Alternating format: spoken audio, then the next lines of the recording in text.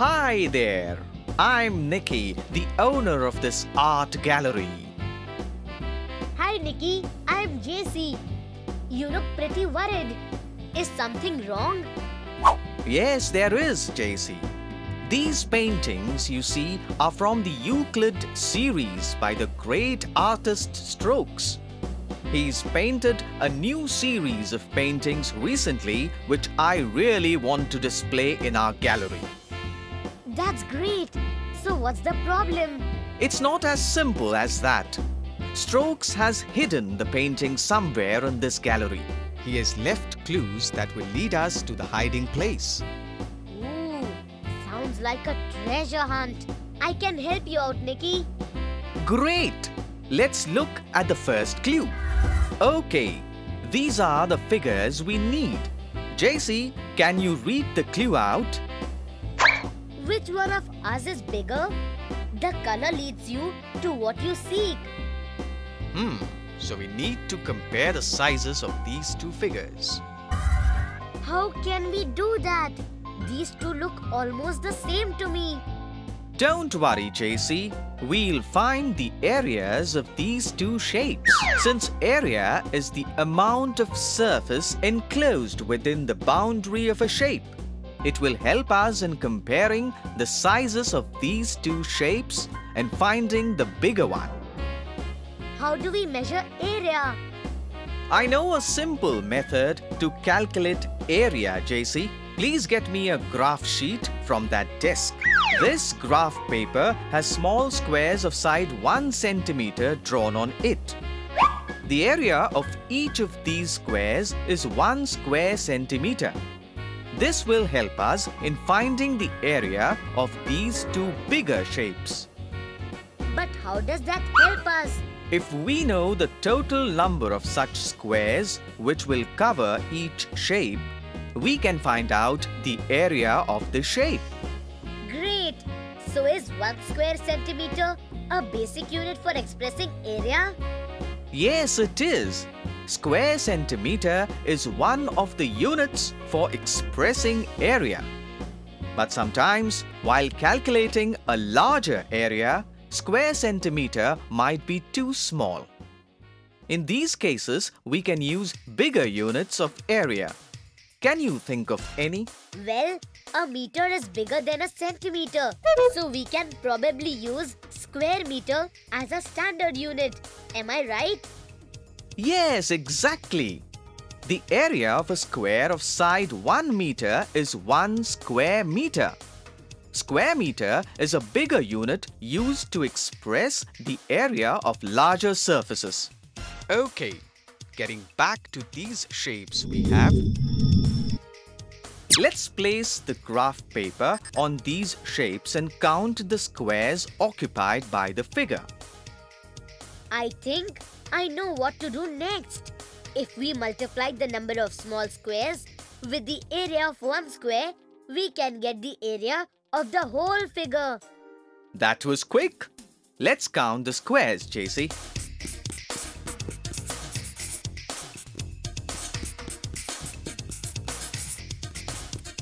The red rectangle completely covers 150 squares on the graph sheet. So its area is 150 square centimeters. The green one covers 100 squares. So its area is 100 square centimeters. So the red one is bigger. What do you think that means, Nicky? Let's go to the red wing of the gallery. Maybe our next clue lies there. These shapes seem to be our next clue. What does the paper read, Nicky? Find the bigger perimeter to get to the room you seek. Huh? What is perimeter? Perimeter is the distance around a plane figure. It tells us about the total length of the sides of any shape. Oh, I see. We need to add the lengths of all the sides to get the perimeter. Here it will be 10 plus 10 plus 10 plus 10 giving 40. That's right. But there's a quicker way of finding the perimeter of a square as well. Since all the sides are equal, instead of adding all the sides, we can multiply the length of one side by 4. You are right. That is much faster. To find the perimeter of the rectangle, we can simply add the lengths of all the sides, right?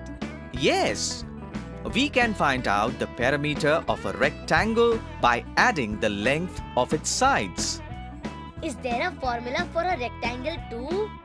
Well, in a rectangle, the opposite sides are equal. So the perimeter of a rectangle is twice the sum of its length and breadth. Our rectangle is 15 centimeters long and 10 centimeters wide. Adding that, we get 25 centimeters. So its perimeter will be 2 times 25 centimeters. That is 50 centimeters. The rectangle's perimeter is larger. The clue lies in the larger perimeter, which is 50. What could 50 mean? Room number 50. I'm sure it points to room number 50 of the gallery. Let's go there, JC. Okay, this is room 50. Let's check out our next clue. Find my area to get your next clue. Oh, okay. That sounds simple. Let's take this painting down. I think it's better if we turn the painting over, Nicky. We can calculate the area on its back. JC, remember our old method for finding area. We'll use the same method here. Give me the graph sheet that we used before. Yes, I remember it. We counted the total number of squares of side 1 centimeter that can cover the entire shape. But this painting is quite big. It's boring to count so many squares. We don't have to count all the squares, JC. We'll use a simpler method to calculate the area of this painting. Here, we'll count the squares only on the sides. To know the area of the painting, we need to know the total number of squares covering the whole painting, right? Yeah. We'll find out the total number of squares by multiplying the squares along the length of the painting with the number of squares along the breadth. And in this way, we can easily find out the area. There are 12 squares along the breadth and 18 squares along the length. So the total number of squares covering this painting is 18 multiplied by 12. That is 216. Correct. So did you notice what we just did? What? Okay, look here. 18 squares of side 1 centimeter along the length means the length of this rectangle is 18 centimeters, right? Right. And in the same way, because the breadth of this rectangle can be completely covered by 12 squares of side 1 centimeter, it measures 12 centimeters. Exactly. And we calculated the area of this rectangle by multiplying 18 and 12. That is, by multiplying its length and breadth. You are right. I never noticed that. Remember this, JC. The area of a rectangle or a square is the product of its length and breadth. Cool. I'll remember that. Okay, back to the clue now. The area is 216 square centimeters. Any ideas what this might mean? 216. The number seems very familiar. I know. I had a cookie this morning at the 216 Brushes Cafe in the gallery. Quick, let's go there. Hey, look at that computer. I think this must be our next clue. Yes, let's see what the screen says. If my perimeter is 60 centimeters, find my area. Any ideas, JC? How can we find the area? To find out the area of a square, we need to know the length of its side. But all we know is the perimeter. Do you remember the formula for perimeter? Think about it, JC. Can you figure out the length of this square if you know its perimeter?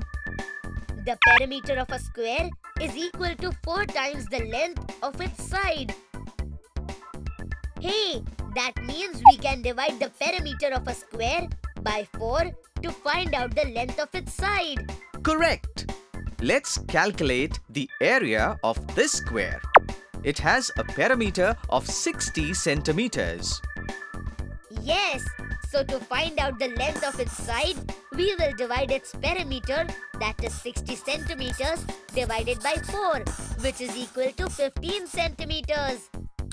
Now that we know the length of its side, we can find out the area easily. All sides of a square are equal. So to find out its area, we simply multiply 15 by 15. So, the area of the square is 225 square centimeters. Let's see what happens when we input 225 on the screen. These clue says our areas are the same, but the larger perimeter leads to the end of your quest. I think we've reached a dead end. Both these figures have the same area. Won't they have equal perimeters as well? That's a very elementary mistake, JC. Even if two figures have the same area, they need not have the same perimeter. They can have different perimeters. But how is that possible? Calculate the perimeters of both and see for yourself. Okay, the perimeter of a square is equal to 4 multiplied by the length of one of its sides. So the perimeter of the square is 4 multiplied by 8, that is 32 centimeters. The perimeter of a rectangle is 2 times the sum of its length and breadth.